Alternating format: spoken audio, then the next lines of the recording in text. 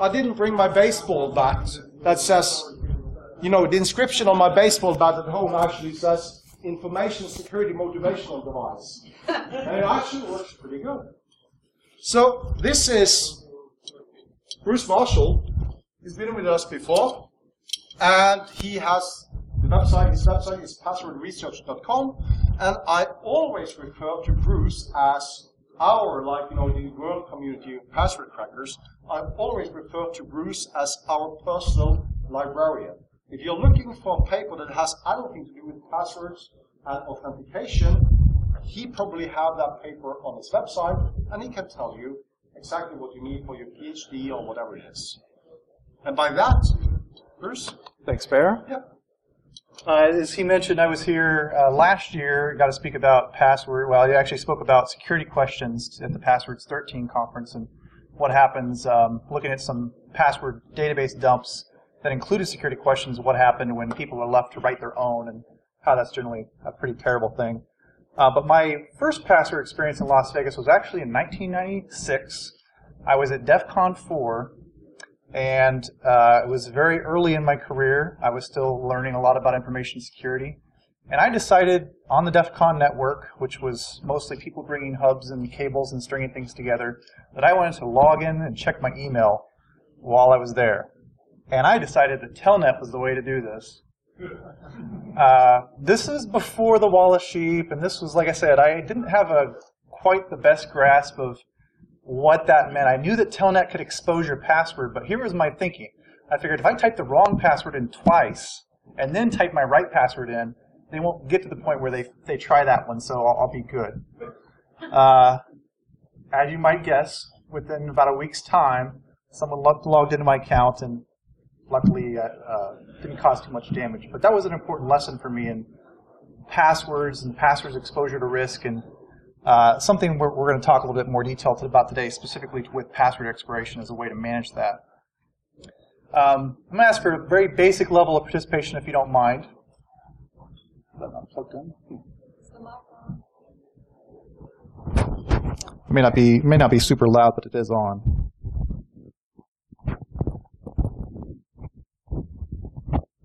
We'll see if that, I don't know if that'll help at all. Just with a show of hands, and I'm not going to call anybody specifically, so you don't have to worry about being embarrassed, but who here already has what they can consider a fairly set opinion on password expiration, whether it's good, whether it's bad, whether it's useful, just with a raise of hands? Okay? All right, so we're going to talk a little bit about that, and I'll see if my expectations meet yours and vice versa. So we pretty much we'll start with kind of the basics here and go into specifically some studies on passwords and password history. But we kind of have, starting kind of at a top level, we can probably all agree, which is where if you have a password that's compromised, it needs to be changed. Password expiration kind of pushes into the areas of the next two steps below, which is a little bit more controversial to probably more controversial, which is if you suspect it could have been like you think that something looks strange on your account when you log in, or if you see some other signs, that's a good time to change your password. Probably, again, not terribly controversial. And then finally, when it's just been, you've used it long enough, it's been out there in the world, you've telnet it in from DEF CON, you don't know for sure that it's been compromised, but there's a good chance of it. If just that chance if there's just enough of that chance, that should be a reason to change it. And that's, again, probably what we're here to talk about today as far as being the more controversial of those options. Of course, there's one more that's not on here, which is after password's been used once, you should change it, in which case you're probably looking at a technical product that's going to implement that for you. So I don't know how well you guys can see that, but I kind of tried to outline over the time of a password. It differs from password to password, system to system. You've kind of got this timeline of exposure, this timeline of risk that changes when it talks, when you, just by going through the regular use that each user is going to have specific to theirs. So I've got, the top example here, which is on this day, I think July 1st, the user selects a password, they write down the password so they can remember it, and then they log in for the first time with the password. The next day, same thing, it's a little bit covered up here, but they log in with the password. Day 3, they mistype their password, they're not really paying attention, just typing in, and they accidentally type it in the username box. you're going to have this lifetime of different exposures that can happen that may or may not cause that password to be compromised, but definitely increase the likelihood of that happening. Of course, other passwords, I've got systems that are very similar to this one where you go maybe logging in only every couple months. There aren't really any suspicious activities, or you're not coming from somewhere that's an untrusted network. You're not writing that password down or sharing it with anybody. So there's differences when it comes to the passwords and the threats we face. And a lot of times when it comes to password expiration, as we'll talk about, we focus a lot on password cracking as that threat. And as I've kind of tried to basically show here, password cracking, of course, isn't the only threat we have to worry about. It's just one of the easier ones to measure. So the question is, if someone knows that they've done something suspicious, logging in from DEFCON over Telnet, and someone advised me of that, or advised a person of that, are they going to change their password? And there's been a couple studies on this. One's, I guess, Cyber Systems, I think, is one of our sponsors here. They did a study 2 years ago where they actually just surveyed people. They asked them, hey, if you were in this situation where a system you were using, probably on the internet, had been hacked, how long do you wait before changing your password? And so they surveyed what people, what their responses were. Like all good surveys, it's kind of take it with a grain of salt. People either sometimes think they're going to do something that they really wouldn't do when it comes down to it. But we also have data on how that really plays out. Earlier this year, the University of Delaware, as a response to the Heartbleed issue, because they had some vulnerable servers, decided that they would email their students and staff and say, please change your primary network password. After 2 weeks after sending that email out, they had several thousand students and staff that had complied. But as you can see here, they had about 57% of the student body and staff left that hadn't changed their passwords. And I would, depending on the situation, I might be among that group. There was passwords I didn't go out and change all my passwords on the internet when Heartbleed came out, unless there was some significant risk. But it does show, again, that sometimes people, even when told to do certain things for what they may, from an authority figure, they're not always going to comply. And then finally, the eBay breach that happened earlier this year, where they're encrypted and hashed, or however you want to interpret that, security password database was breached. Again, customers weren't forced to change their password. They were emailed at their registered email account and asked to change their password.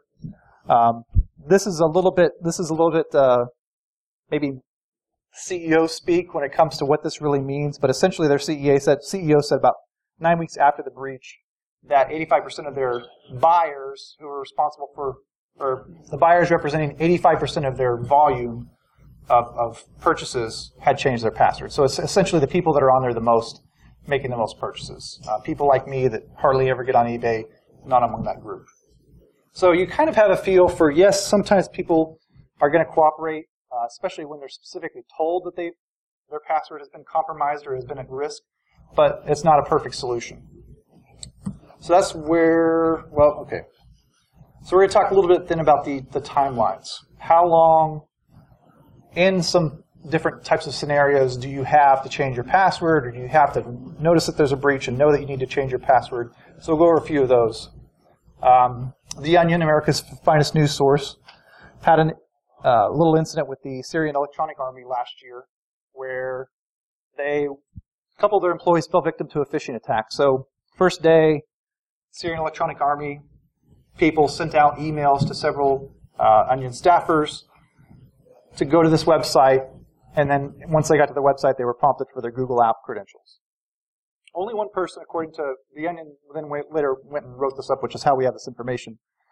But only one person responded to that. But because of that, they were able to get into that person's account, and then from the internal email through Google Apps, they were able to send out more phishing emails that looked a little bit more convincing, came from a more trusted source, and they were able to get further account compromise. Now the dates on here, I'm not exactly sure of. They didn't specifically, they blogged about this, they didn't specifically label what the time frame was, but the suggestion seems to be that it was within a very short time frame. So maybe that day, maybe the next day. But again, they basically got into social media accounts because they had access to the people's accounts from there. And then even after the Onion staff had realized that there was a compromise going on and sent out emails to people saying, reset your password. The SEA actually forged a copy of that message to sending it to everybody but IT and said, yes, reset your password, go to this link to do it. And that allowed them further continued access to the social media account. So that's a very short, within a couple days time frame of they were staying fairly on top of getting the credentials, using the credentials, escalating the attack. Another example is a couple years ago in 2012, the South Carolina Department of Revenue was hit with an attack that Mandy had written up and kind of provided some detail on that. Again, it started with a phishing attack sent to employees. The credentials that they got from that phishing attack, at least one set they were able to use to get into the internal network then and start looking around the network. But it took them around 15 days, according to the logs and the records that Mandy had access to. Within another couple days, they stole more passwords. And then finally, on day 20, they stole probably the Active Directory password database, and then also finally got that backdoor installed. And this is an important distinction, too, because sometimes when you hear about people protesting password expiration, they say, well, it doesn't make sense to have password expiration because as soon as they get in, they're going to install the backdoor. Well, that's not always possible. I mean, that's a very valid point in some cases. In other cases, there's no backdoors to be installed. Limiting their continued access is going to have some value. Finally, kind of worst case scenario. This was a few years ago back at the Israel Institute of Technology. One of the directors for one of their centers there had a password, and I guess in some sort of a news article, a hacker was showing off that he had these elite skills, and so he showed how he could log into this person's university account. Apparently, the reporter followed up with the director and did confirm that it's been 4 years that apparently the hacker had just been holding on to it. Maybe he'd been logging in, reading email. Didn't go into details on what was actually happening in that time frame, but there wasn't an active, noticeable attack during that time. Otherwise, she probably would have changed her password. So different scenarios. We try, in many cases, to try to deal with all of those using password expiration as a primary lines of defense, or one of our lines of defenses. And there's really two goals we try to accomplish with password cracking, password expiration.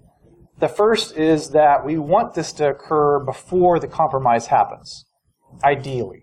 Now, that's not always possible. Certainly, password expiration is also a step in incident response plans if you want to make sure that the attackers no longer have access to the passwords. The secondary goal that's also very important, and that we're going to be going into a little bit more detail today on, is you don't want the new password to be so similar to the old one that you really haven't gained anything with forcing people to change it. And that's a little bit harder, especially to enforce from a security standpoint. As you guys probably know, most of these are enforced through policies. Within the software, usually it's set for a certain time, so 90 days, 6 months. There's occasionally, very rarely, I'll see systems that say you have a limited number of uses, maybe 100 logins before you have to change your password or something like that. There's also two ways to implement it from a how do you get people to expire or change their passwords. You can either give them what's called a grace login. So like with Windows Active Directory, if my password expires, I can still log in with that password. I'm just forced immediately to change it. That's kind of a grace login standpoint. That tends to preserve usability more because people aren't getting completely locked out. They have that opportunity to log in and set their password up. But of course, that also, if there was a reason you wanted them to not log in with that password anymore, you've kind of extended that security boundary maybe past what you're really comfortable with. But of course, the downside of the other approach, of blocking them out completely if they haven't changed their password by that point, is that you have to communicate that up front very well. And you also have people that are not going to do it, and you're going to have more help desk or self-service calls related to that. Typically, because you introduce password expiration, there's some other controls that kind of go along with them. Password history is one of those. You don't have to have password history. If you're forcing users to type in their current password and their new password at the same time, the system can do some checking between those two without storing the old one in a history somewhere. But generally, if you're more serious about making sure people aren't reusing passwords, which we don't want them to do, you are going to be storing those passwords, either usually hashed, within your account database somewhere. And then when they change those passwords, you're checking against all, you're hashing what they chose, and check it in against all those other previous results to see if they are indeed using something that they've already used before. Sometimes this will be 4 times. Sometimes people will just say, hey, we want to prevent them from reusing passwords for a year. Beyond that, we don't really care. It really depends on the implementation. Minimum password age is another one of those you'd think doesn't make a lot of sense until you realize that once password expiration was introduced and password histories came into play, now a few people, probably not very many, are looking for ways to get around that. And what they were doing was essentially if their password history was 10 passwords, they would change their password 10 times to get back to what they had, push everything out of the password history stack, and then get back to their original password. Like I said, whether that was just the technologically knowledgeable crowd that was doing that, I don't think a lot of people were. But so this essentially says you can set it a day. You have to wait a day before a person can change their password. And again, some people have criticized that from a security standpoint, saying, well, if something did happen in that time frame of them changing their password within a day, they can't lock someone out of their account. Probably not a very likely scenario, but it could happen. And finally, the change notifications. The idea behind this is to give users a chance to say, I'm going to change my password when it's convenient with me within this window, within this notification window. So if it's 2 weeks or if it's a week, they're going to have the opportunity to say, you know what, I don't want to wait till Monday morning, first thing, to change my password. I'm going to take care of it today, and then it'll be out of the way, and I won't have to worry about it. Especially when you have the account lockout. If they reach the password expiration date, this becomes very important. And NIST, one of the NIST password management documents we'll talk about here in a few minutes, also really strongly recommends this. But the idea that some people have suggested that this notification gives people time to start this creative process of coming up with a new password, which I'm not sure really takes that. I mean, it's not really something you start and think about and kind of mull over for a long time. It pretty much happens within a few minutes once you're finally making the decision to change it. So where do some of the guidelines, what are some of the popular sources that say we should enforce password expiration? And while it wasn't the first, it was one of the better documented ones and certainly became one of the earliest ones, which was the U.S. Department of Defense's Password Management Guide, which is the lime green book in the Rainbow book series. They essentially kind of established that, first of all, yes, you should change passwords before they are compromised, before the probability of compromise, and they also kind of established the idea of working out a maximum lifetime. And they actually say, hey, 1 year is probably sufficient in most cases. And for us to think, hey, 30 days or 90 days or whatever, that seems like that's a big change. But also the time, of course, 1985 was when this came out. Times were very different back then. In fact, if you look at the appendix where they're calculating how strong the password should be and how long the lifetime should be, they're making calculations based on the number of possibilities, of course, which is still something we do today. If you have 8-character password of uppercase, lowercase numbers and symbols, how many probabilities you have to guess before you get through that complete set. But they were doing it figuring a 300 baud and a 1200 baud modem, which gives you about 8.5 and 14 guesses per minute. It's very different from the 10 billion guesses per second we can get now if we're actually talking about password cracking as opposed to online password guessing. Even online password guessing is faster than that. So that established the baseline, but we've had other organizations that have kind of picked up on the idea of password aging and thrown in their own 2 cents on how it should be done. And I don't want to exhaustively go over these, but we'll kind of touch on some highlights of some of the more popular ones. When Windows NT 4 had password expiration in it, but there wasn't a default, you set essentially what value you wanted when you enabled that policy. 2000 was the same way. It was off by default, but it defaulted to 42 days once you turned it on, unless you chose to change it. And they had a little bit of fractured feedback when it came to the way that they suggested what was the suggested value for that.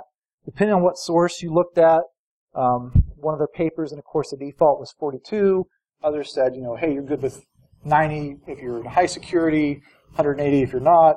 Some said 70. So it wasn't that. I'm sure since then they've kind of gotten a little bit better about standardizing their advice, but that was a big pressure, especially for organizations in corporate environments, and moving to password expiration. It made it very easy to get on board with some of those values. A couple others, the PCI Council for people who deal with bank cards, the major brands. not the users themselves. So my Amazon, if I log into Amazon for a credit card, I'm not changing my password every 90 days, but the people that manage those systems are supposed to in certain cases, depending on what type of structure they fit into the PCI standards. SANS also had there's critical security controls that they introduced in 2009 and continue to update. Since then, they say at least 90 days, but they do say something down at the bottom, which kind of mimics what we saw with the Green Book Password Management Guidelines, which is that you should still customize this based on your specific organization's environments. 90 days should be what you start with. If you have the manpower and knowledge to especially say, hey, 90 days is too often or not often enough, you should be able to customize it from there and still be in compliance with this control. HIPAA, which is a healthcare regulation in the United States on dealing with records and data exchanges. In the actual law, there's nothing specific about passwords, but in the ruling, one of the guidance documents that the Health and Human Services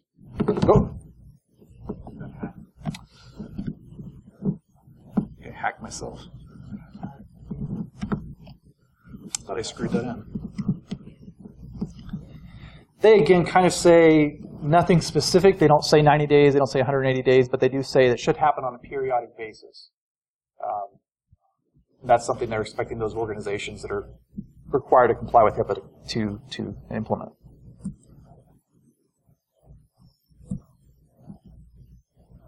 Uh-oh.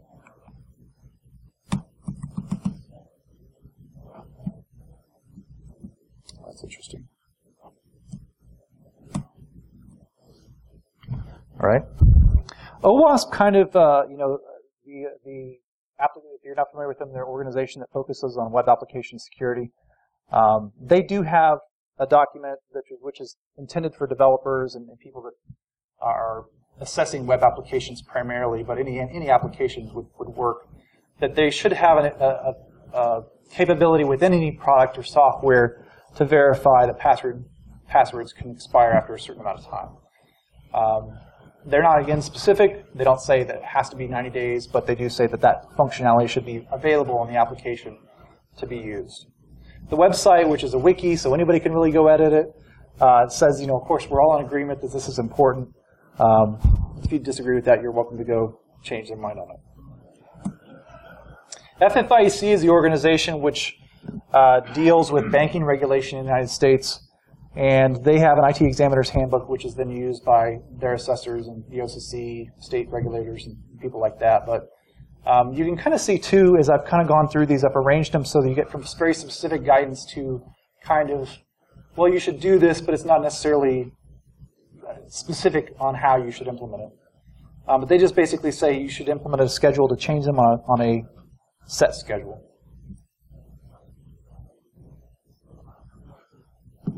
The NIST document that I mentioned earlier, the standard they basically set on how organizations should manage passwords. And again, they tend to have a very good balanced approach to this, which is that you need to decide whether that's important for you, but they also have to say something that's very important that I don't see in a lot of organizations that I've assessed and done work with, which is having separate password policies depending on what type of application you're trying to implement that policy in. What I normally see is one corporate information security policy that says 90 days or it says 180 days. It doesn't say, hey, for the system that you hardly ever log into, which is always over HTTPS and it's an internal system, that this policy is different from your primary domain login or something like that. Of course, the ISO 17799, the old policy that was based off the BS 7799. I have this in the older one in here just to show you the difference between this and the current policy. The language has changed a little bit. There's two sections that really apply it to password expiration. One is that the first section, which is that they say users should be told to change passwords at regular intervals. And the other one is that the password management system should enforce password changes. If we look at the upgraded version of that, the replacement version, 27002, first of all, they removed the language from the section that previously told users they should be changing their passwords regularly. And they also added the words as needed at the end of that system. So to me, that's lightening up the language a little bit, making it a little bit more acceptable not to force organizations to implement password aging if they want to comply with the standard. There's several others. The IRS has one for themselves and for state agencies that process taxes. There's one for energy regulation. Anybody familiar with COBIT? Does anybody know if COBIT has specific guidance on what passwords expiration should be? I didn't get a copy of it. That'd be the only other one that people bring that in for SOX audits and things. I'm not sure if that has specific guidance on it. But it's not just the standards that we're kind of buying into the idea of password expiration, but there was a paper, the analysis of end-user security behaviors back in 2004, which surveyed grad students in IT and asking them to rate different behaviors, everything from installing Trojan on my computer to leaving my laptop unlocked when I walk away from it. But when they evaluated the statement of didn't change their password for over 2 years, just that was the only context they got. 80% of them said that was a naive mistake. The other 20% either didn't agree or rated it, not a mistake or something else. So it's kind of interesting how, and I'm going to go into a little bit more, but how we've kind of had different perspectives on whether this is a good control or whether this is a bad control. One of the challenges we have with password expiration, and certainly with other things within information security, is that we don't have really the data we need to make some good decisions about how effective this is as a control. Ideally, we want to know how often has this password policy forced a password change, which then either prevented an attack from happening or limited the amount of time that an attacker had access to get into the system. So if we look at this from a Venn diagram perspective of the time where the password is valid versus the time that an attacker has not only the password, but also has the motive, access, skills, if you want to look at the Scram model, to actually use that password. What we probably hope is that there's very little overlap, that those password expirations are working great, the passwords are getting cycled out fast enough that we're not having much damage. The reality is it's probably more like this, but we don't know for sure. I mean, we don't have data that says that we have any real way to judge the effectiveness of the control. So it's anecdotes, it's guessing, it's looking at what little data we have, the success of phishing attacks and things, to try to make sense of whether this is helpful or not. So what does the average person, the people we're implementing these policies to protect, think about changing passwords? And it's kind of funny how this is split. One study from Jane Rain said that basically 38% would rather do some household chore, scrub the toilets, clean the oven out, then come up with a new username and password. And that's not specific to password, but it is certainly, I'm sure that sentiment is shared. The other 38% think that if they don't see a website with password expiration, that's a sign that this website's not as secure as the other websites. So you've kind of got two ends of the spectrum here, the people that look at that as a valid security mechanism and they hope to see it, and the people that would really not like to change their passwords as long as possible. I really like, this is something I found last year and I thought was a great example. I love the open nature of social media where you get people's stream of thoughts and confessionals about their different security practices, but it kind of reflects how some people, and likely a majority of people, have dealt with some types of password expiration, which is not to take it as, even though they think it's, hey, we've got to change passwords, it's probably for a good security reason, they're not looking at that second goal of making sure the password that they're choosing is different enough from their old password. So I captured several of those of people, their reflections on their own ways of going about changing passwords and what their thoughts were on that. It's possible that someone can believe it's necessary and still prefer cleaning toilets to doing it. That's true. They may buy into it, but just not want to actually experience that work themselves. Now, notice here that two of these say OSU. We'll come back to that here in a little while. So I kind of, over the years, I've seen a few things here and there about people kind of protesting password expiration and what their thoughts were on it. But I wanted to kind of backtrack through the years, back through the last 20, 30 years of modern, implementations of passwords and look at when did people start objecting to password expiration. It actually didn't take me very long, starting back at the beginning, even before the Lime Green book came out and the Unix operating system security book. Fred Gramp and Robert Moore Sr. were already kind of picking at least the implementation of the password expiration mechanisms they had in those systems. And there were some very specific complaints about the way that Unix was implementing those, not so much applicable to every implementation, but they did have some concerns about just how useful it was as a whole.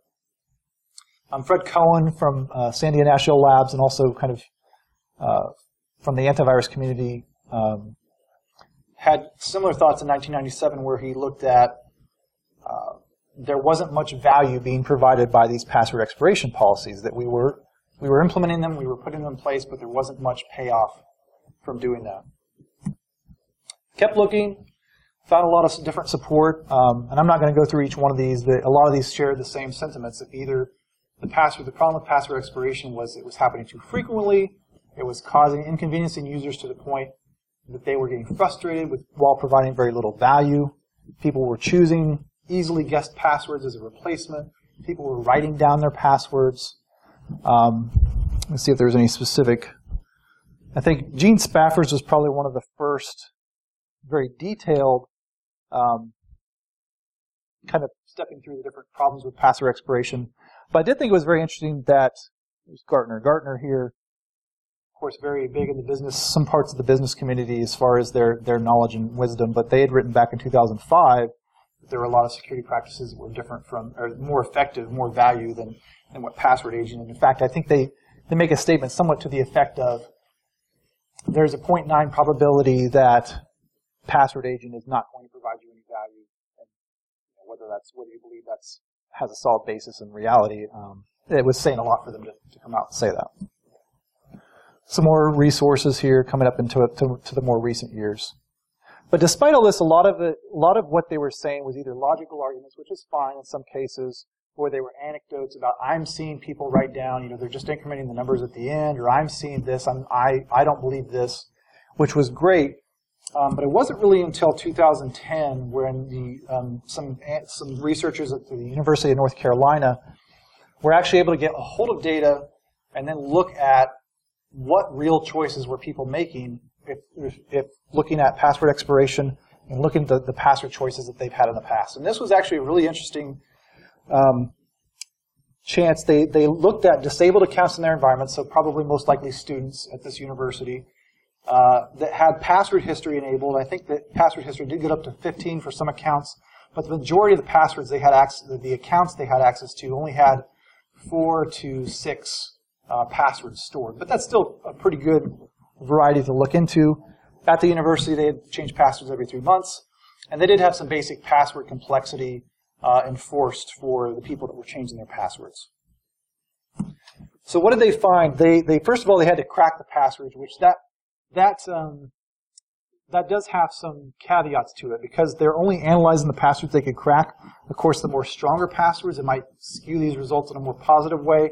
They weren't able to analyze as many of those, but they did a fairly good job of cracking what they had. And then they took those and they used transform-based, basically regular expressions to say, okay, we have the current password, or password 1, password x-1, password x-2, so on and so forth. How are these related? Can we create these transforms, so doing simple things like substituting a 1 for a 2 and find the new password value? And they found that after coming up with all sorts of, around, I think it's a little bit less than 550 transforms, everything from substituting numbers to inserting things to elite speak translations, pretty much what you see in a lot of password cracking filters these days, that 41% of the new passwords that they had access to could be broken fairly easily. Like I said, 550 guesses. This isn't millions and millions of different cracking attempts, just knowing what the old password was.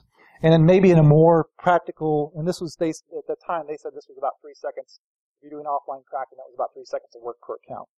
But if you're doing online guessing, password guessing, and you have someone's previous password, by using the most popular substitutions, which I believe all were number incrementing, they were able to still get 17% of passwords across the accounts they analyzed. So that was pretty important. One of the problems of this paper, or one of my perceived problems of this paper, was it had lots of Greek symbols in it. It had lots of tables of data. It had lots of information which was not easily digestible by the average IT practitioner. So while they did have summaries of things like this, you had to really dig through the paper, and it wasn't as easily relatable to the average person. So that'd be my one critique of the paper, but it was great data that they shared. So I have a little bit of data that I'm going to be able to share of some passwords that I've looked at in two different environments. I unfortunately haven't gotten quite to the point where I have as much detail as what they had in the UNC case study, but I'm working towards that point. There's one environment where I was able to go back 3 times over a 3-year period, actually on the same month every year, extract the passwords, crack the passwords. The nice thing about this being an Active Directory environment was they had landman hashes enabled, NTLM. You can essentially crack 99%, 100% of the passwords, depending on if anybody chose 15 characters or longer. You don't get those, but pretty much everything else you're going to get. So I was able to crack the majority of these, which gave me greater access to the passwords for comparison. There wasn't any password expiration at all. People were essentially just allowed to keep their passwords as long as they wanted to, or until they ran into a problem that required a password change. And believe it or not, the minimum length was 3, which that blew my mind, but that was their policy at the time. So over that 3-year period, looking at accounts that were there for all 3 years, I tried to look at how often do people change their passwords. And so you get some figures here, around 81 to 83% didn't change their passwords. I think it was 77% over the 3-year period for the 1,000 some accounts that were there for all 3 years. So, not terribly surprising. People aren't going to change their passwords unless they have a reason to. I did look at accounts that had at least 2 different passwords, and of course, since these were snapshots in time and not looking at the password history, I was only able to tell that they had a different password from the previous time. They may have changed it 10 times in that year's period, but of course that's fairly unlikely. So accounts with at least 3 different passwords, there was only 4% of the user base that was either voluntarily or for some reason having to change their password. This is also kind of interesting. The difference between the UNC study and this was, for those people that changed their passwords, it may have been more difficult for them to choose something similar to their previous password, depending on the reason for the password change. If they had forgotten their password altogether, of course, that would have been one reason for a change, and there would have been no way for them to go back then and use something similar unless they remembered it at a later time and changed it a 3rd time. So there might have been, that's something I'm interested in seeing as far as how big of an impact that has. And I'll come back to Zulu, but I'm going to introduce Tango here. This is a slightly different end of the spectrum, where it was an organization where they had to change passwords every 30 days. Very similar in that they didn't have password complexity turned on. They did have a longer minimum length of 6 characters. But otherwise, again, Active Directory, I was able to crack 99% of the passwords that they had. But I only got 1 sample. I wasn't able to get several samples over time to compare, unfortunately. So if we start by looking at how the length compares, and I've got all 3 years of Zulu up here, but effectively they're similar to a point. You can see a couple of interesting things. First of all, that while the minimum length of Zulu was 3 characters, the majority of people still tended to choose, even though they weren't being required to by software, tended to choose longer passwords. With Tango, 20% of the users chose that minimum of 6 characters. And then it went up to close to 40%, and then about 35%, and before it sharply dropped down once you hit 9 characters. To me, that tends to say that if someone's going to have to be committing to regular password changes, they're not going to come up with some nice, long, juicy password. They're going to say, okay, what's the minimum I have to produce here? Let's get that done and go from there. But it is interesting. The other thing I thought was notable, not really specific to password expiration, but that these people who didn't have that same pressure, they could have chosen 3, 4 character passwords. They still tended not to choose, below the 6 and 7 character, with 8 being the most popular. Password mask comparison. If you're familiar again with password cracking, this is essentially just a way of simplifying, saying, okay, essentially we care about whether it's a dictionary word or name or something, but let's just focus on the format at first. And so these masks represent that format of letters, not that it's a specific letter or a specific number, but how that password is formed. So this is all lowercase letters. This is 3 lowercase letters followed by 3 numbers, so on and so forth. So you can see from the third year of Zulu and the third year of Tango, the differences in the masks, and then this also tells you what % of the total passwords those were. So the first big difference you can note is that, of course, people were using a lot more just letters, lowercase letters, in the Zulu environment. And when you look at Tango, suddenly now letters are being appended on 75% of those passwords.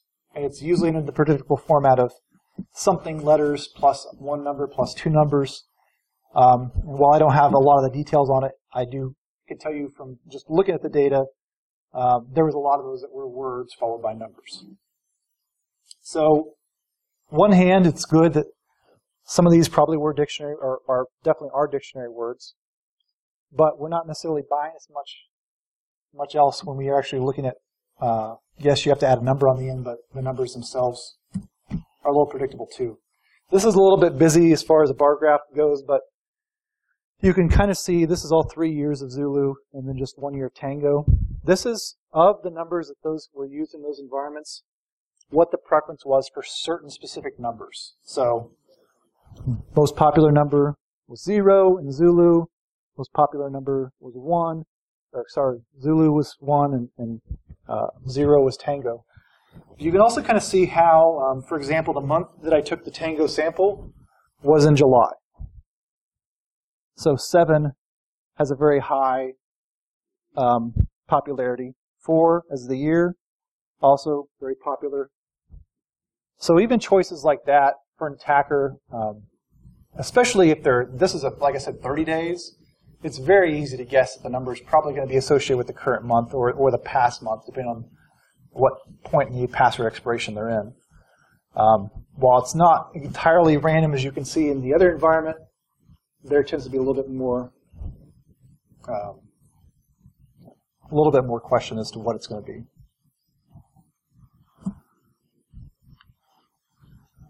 So I want to put out more data on that. Like I said, I'm not completely through with my comparison of which are the more secure, which are the least secure of those two environments. Like I said, that's my suspicion, is that there's not being a whole lot bought by password expiration. But I did like this quote from Gartner back in 2010 in one of their papers about the risk, what's motivating having password expiration in place. And this is the nice version. And then this is the rant version, also from Gartner. This is from their VP, their security practice. But there's a lot of blame being placed on auditors, which I think to an extent is fair, because they're the ones that are having to enforce the standards that are on the books or the standards that we've written in our policies. But the reality is, they can only take so much of the blame. We have responsibility as the IT security people to make sure that we're not so risk adverse. We're saying, well, if we turn off password expiration, someone could get this person's password and use it for 6 months or use it for a year. We have to be willing to accept some of that risk when it makes sense, not in every case. It's also very easy if you work in internal IT, if you've inherited policies or practices that came from 10 years ago or 15 years ago, or just to let those stay on the books the way that they are today. Unless there's some big pain point, there's not a lot of motivation to go try to fight those battles of getting it changed, going through the audit committees, going through external audit that's going to come in and flag that as an issue every time, and trying to fight those battles. What I do think is interesting, and what some of the objections, like Fred Cohen points out in his paper, that one of the areas that password expiration can make sense is in shared password environments, where if you have 5 people with a service password that they have to share for some reason, it may not be a great practice, but they have to do it, that having password expiration in that place, because there's diffused responsibility among those people, can actually have some benefits. And especially in smaller environments where they don't have, where you can't sit down and say, do a risk assessment of password expiration, having that turned on versus nothing can have benefits in some cases. So again, it's not a cut and dry case of get rid of password expiration. It's more of make sure it's being used in the right situations and that it makes sense. So has there been a shift? I mean, like I said, there's more attention being given to password expiration, more people going on, writing their opinion that, hey, I don't agree that password expiration is great. There's certainly been a number of organizations. Here's a sample of a few of them. What's interesting is sometimes password expiration policies are being tied to other password policy changes, such as in the case of Northern Illinois University, where they said, we're going to increase the duration of passwords, but we're also going to increase the minimum length. Stanford changed their password policy earlier this year to say, we're also going to increase the minimum length, but you'll not have to use as many complex characters. So people are kind of tying it into that. I also thought universities are very easy to witness this happen in, because they typically have published policies that are accessible on the internet. Sometimes they have bulletins that are sent out to their students and teachers. But it is interesting to see that even the U.S. Defense and Finance and Accounting Service announced that they're also increasing the duration of how long the passwords are good for. If you remember that OSU story, OSU had a 90-day password. Oklahoma State University had a 90-day password expiration. And I don't know why, but they were getting a lot of hatred for it, especially on Twitter. What was kind of funny was this guy, Bob Gribben, in their support department, had agreed some number of years ago to put his name on the password expiration notices that were mailed out to the students and teachers. So he apparently was getting a good deal of hate, whether it was serious or not. And this was earlier January of this year. Just last month, OSU announced that they are changing their password expiration from 90 to 180 days. So, which leads me to believe that even though, again, it's not necessarily turning off expiration or making it into a year or whatever, that giving it attention, just bringing it to the forefront and saying, well, why do we have this policy? Does it make sense to have this? In his case, because he was getting negative attention, that sometimes can stimulate discussions about changing the password policies. So what are your alternatives? If you decide, okay, Bruce, I'm ready to loosen up our password expiration or turn it off altogether, what am I going to tell auditors, or what am I going to tell my boss, or what am I going to tell other people when it comes to what our alternatives are? What else are we doing to try to stop password compromise from having big problems in our environment? Of course, the easiest one is to only force changes when compromise is suspected, or if you change your password policy, if you go from 7 characters to 8 characters, people aren't going to be forced to do that unless you actually stimulate a password change. But one of the more popular ones that I think is going to start getting a lot more attention is the intrusion prevention coupled with behavioral profiling of users. And there's been products in the market for years, but I've seen a lot more. IBM filed a bunch of patents this year. There's several companies out there marketing these right now where, especially for online services, the way you move your mouse or the way you click through applications or the way that you react to certain stimuli fairly within the normal navigation of the application can be used to profile you as a user, especially, of course, coupled with, are you coming from Russia? Are you coming from China when you normally come from somewhere else? Those types of things can kind of complement the password and as a way of identifying you. This is always a good one, too, better feedback to users. If you say your last login was from here, or, hey, you're sending an email because your password was just changed, these are things that can help users in an intelligent way give us feedback on whether something is happening that shouldn't be happening because someone's gotten their password. And of course, this is easier said than done, but if you have a situation where you're saying, listen, we've got to change passwords every 30 days or 60 days because we just can't stand password compromise happening, we've got to try to prevent it in all cases, you probably need to be looking at something multi-factor. And like I said, it's easier said than done. Some systems make that very difficult to implement, but it is certainly something that you should be considering. Oh, I was going to say, to this end, if you want to write a justification for changing your password policy, Texas A&M had one, I think, a couple years ago that's out there as a PDF that they wrote up very well, uses a lot of these references, makes this case. I don't have a link to it in here, but if you let me know, I'll certainly send you a link to that PDF and give you a starting place if you're going to try to write that justification. And they actually went into password length and some other stuff too, but password expiration was one part of that. So areas where I'd like to see research needed, of course, because I'm always interested in getting more data, getting some of the information, trying to make better and smarter decisions. like I said, we still have fairly limited on what the impacts are. Can you educate users? Like I have to change my password 60 days for one system.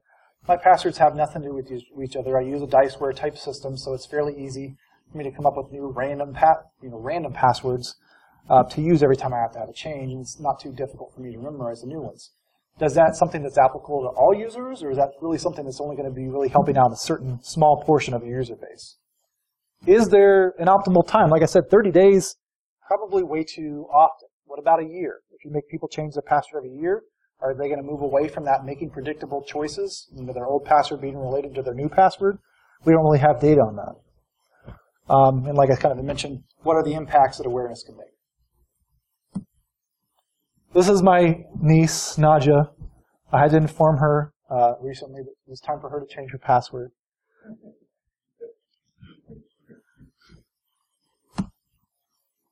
That's it. Like I said, I hope I kind of took a survey at the beginning about opinions on passwords. Anybody's opinion changed? The password expiration? Any new evidence you can use? That's really my hope. Whether you change your mind or not, at least you have some more information. But feel free to contact me. I'll put these slides up here, as well as links to some of the sources that I had, because I know there was a lot that I covered as far as the different resources in here. But any questions? For those organizations that do store X previous passwords, do you know if any of them are using positive matches on prior passwords as an input to their IDS? So they would actually be scanning for those strings, like inbound? In their authentication system, if an attempted authorization actually matched a prior password hash, right, to flag that as an incident.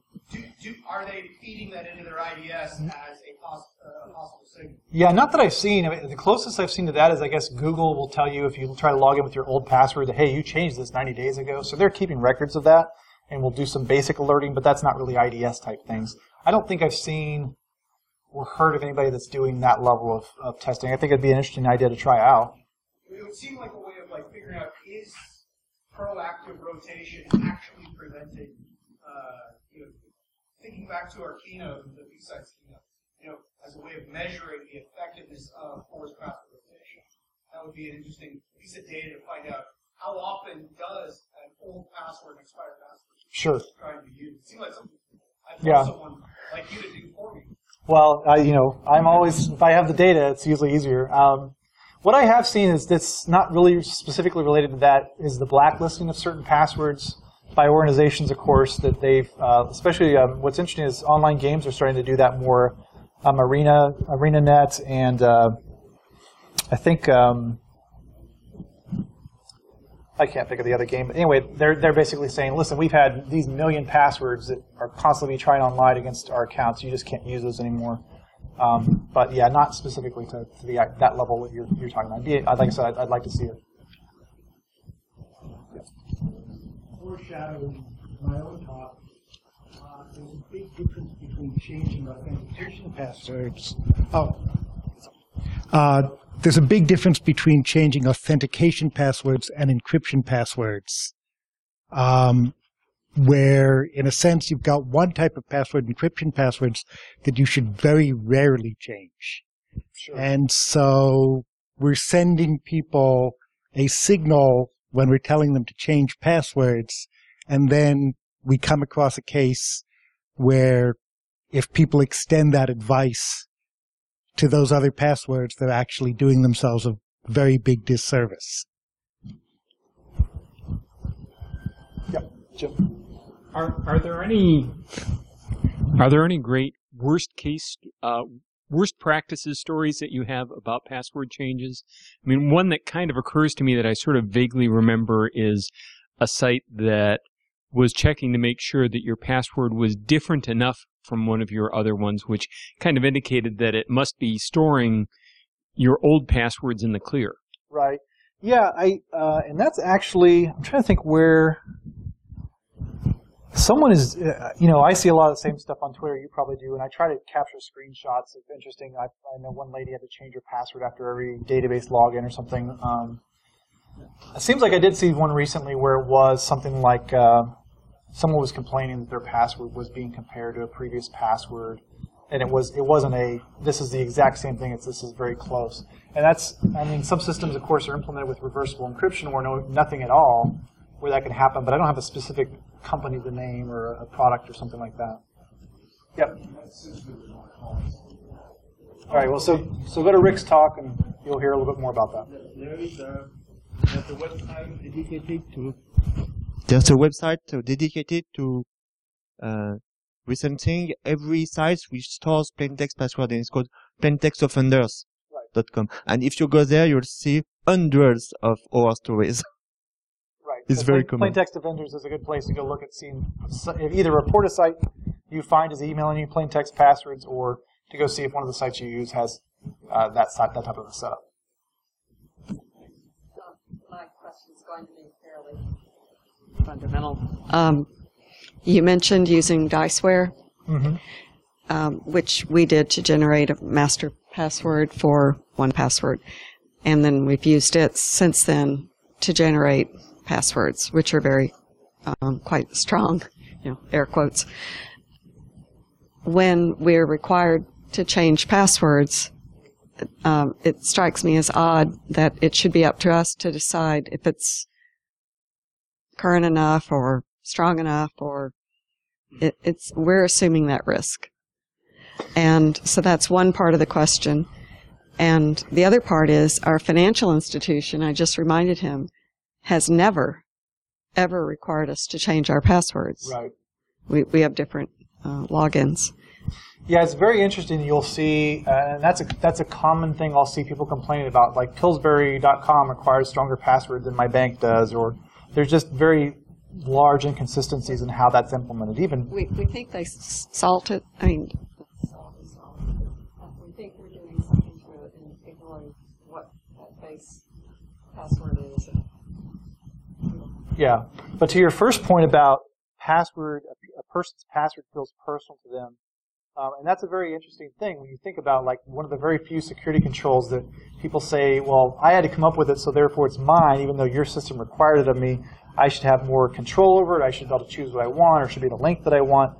And in some systems, I think that certainly makes sense, especially lower security stuff. But I wasn't implying that we're smart and we generated it. 1Password generated it, and we.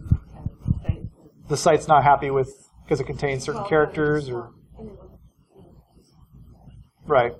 They don't know what it is, and they just want to read it. Right. Yep. Jeff? I've got just pure speculation about what's going on with the weak password requirements of banks. And I'd love for somebody to actually have solid research and evidence on this. I suspect that they are encouraging weak passwords because they want their passwords to be unique and not written down or stored in an Excel file, and that they believe that their hashes are never going to be compromised.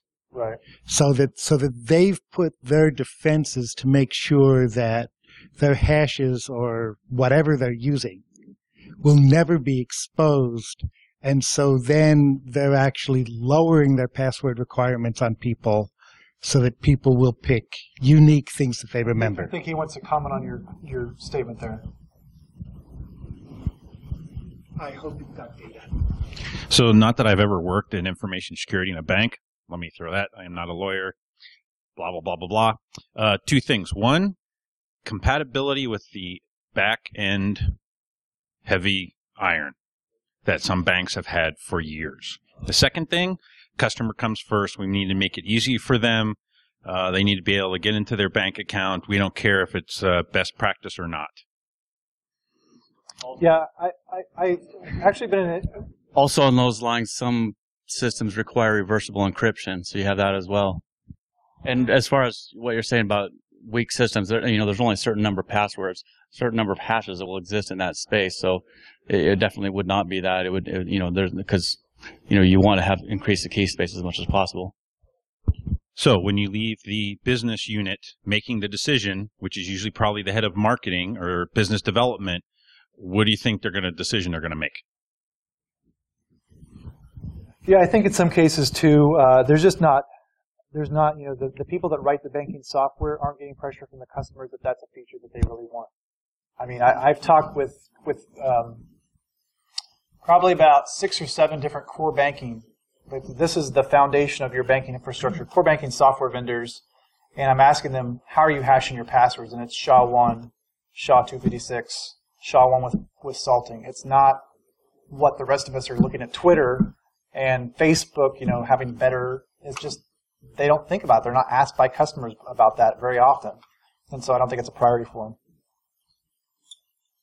Well, I appreciate everybody's time today, and if you got any other questions, certainly get in contact. Thanks.